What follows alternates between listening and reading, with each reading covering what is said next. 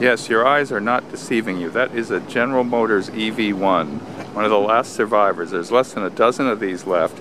We're at Ohio State at their Center for Automotive Research, and they were permitted one of the few uncrushed EV-1s as part of a program. The idea was that they weren't allowed to drive it on the street, but they could use it for student programs. Right now it doesn't have a drivetrain in it, and they've done some modifications. This is hardly a stock car.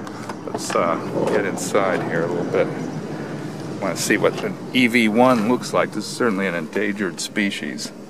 There is the dashboard, some modifications, but otherwise it ringingly recalls the early 90s, which is the heyday of this car.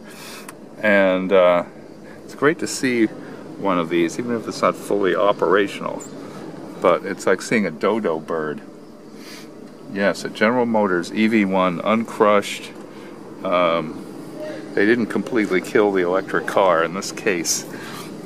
It's in a surviving EV-1 here in Columbus, Ohio, and again operated by the Center for Automotive Research at Ohio State. Let's go take a look at the front. You may remember what these look like.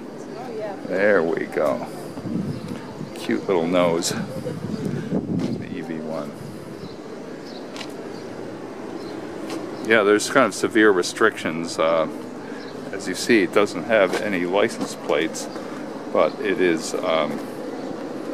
They're certainly able to drive it, but not on the road. So fairly severe restrictions on its operation. An EV-1 in the wild. Jim Motavalli reporting from